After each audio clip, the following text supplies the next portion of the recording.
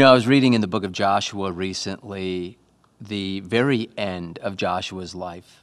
In fact, the third to last verse in the last chapter of Joshua, chapter 24, says this. In verse 31, "And Israel served the Lord all the days of Joshua and all the days of the elders who survived Joshua, and had known all the deeds of the Lord, which he had done for Israel." In other words, it was very common to pass down from generation to generation all of the miracles and wonders that God had done throughout Israel's history. And yet when we turn over to the book of Judges, and it's a recalling of the death of Joshua, listen to what the writer of the book of Judges says in the second chapter, verse 10.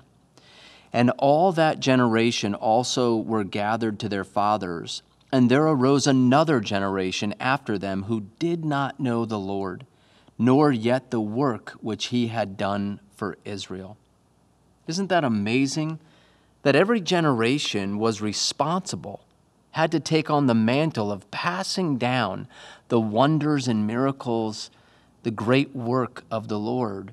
And yet now we're faced with a generation that doesn't know the Lord. In fact, in the very next verse, in verse 11, it gets worse.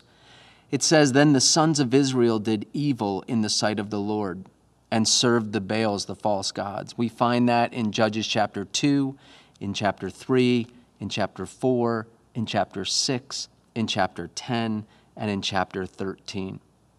It says in verse 12, "They forsook the Lord, the God of their fathers, who had brought them out of the land of Egypt, and followed other gods from among the gods of the people who were around them, and bowed themselves down to them, and thus provoked the Lord to anger.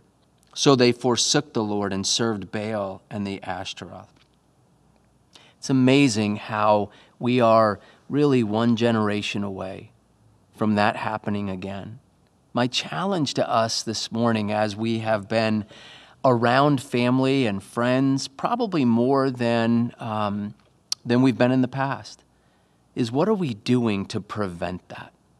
Those who know the Lord and are walking closely with Him, what are we doing to those around us, especially family members?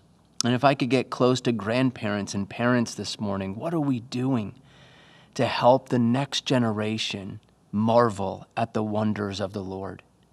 We have the Bible, which Joshua and his people did not have. And so I'm asking myself, Greg, are you demonstrating to your children, to those around you, that you're in God's Word, reading God's Word, loving God's Word, not just on Sunday mornings, but day after day?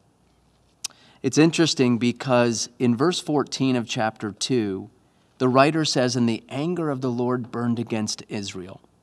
And we see this throughout the book of Judges. There is evil, there's rebellion, and then there's discipline. Here's what I love about the character of God. It's found in verse 16. It says, "Then the Lord raised up judges who delivered Israel from the hands of those who plundered them."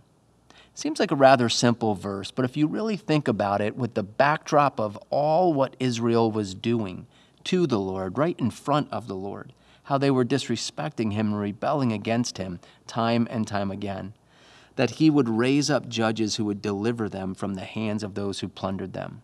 You know what I simply conclude? That's just grace in action. That is God saying once again to His beloved, His nation, I will do something that you can't do. I will provide for you a way out. And today I think God's doing the same thing. He's providing for us a way out. We see His grace in action all the time. One of the things I want to encourage us with as we close this morning is, when I see that, am I telling others about it? One of the most powerful things you and I can do during this time when we're a little bit more isolated is to continue to share what God is doing in our lives. So my encouragement to us this morning, when you see God's grace in action, please, please, please let others around you know. We use social media, we use our mouths, we use technology. Let's be about the business of promoting the Lord while we still can.